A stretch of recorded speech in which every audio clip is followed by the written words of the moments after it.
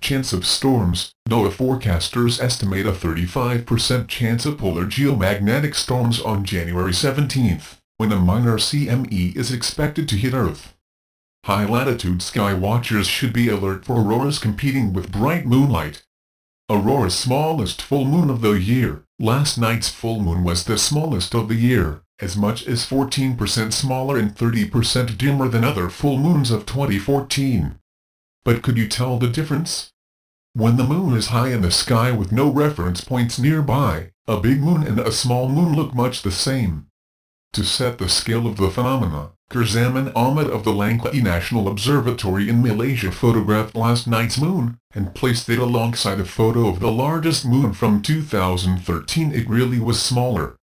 He says, "Full moons vary in size and brightness, because of the oval shape of the moon's orbit.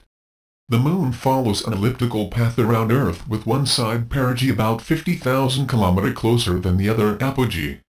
Last night's full moon was a distant apogee moon, less big and bright, but no less beautiful. Like pillars, winter is unfolding around the northern hemisphere. As temperatures drop, pillars of light are springing up from ground." Janis Satruvskis of Valmiera, Latvia, photographed the specimen on January 14.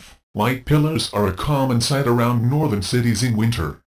Urban lights bounce off ice crystals in the air, producing tall luminous columns sometimes mistaken for auroras. Usually the ice crystals are natural, such as snowflakes, but in this case the atmospheric optics were artificial. "The amazing phenomenon was created by snow-blowing machines," explained Satruvskis.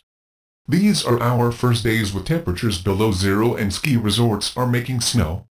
A slight breeze carried man-made snow over the city, creating a spectacular view.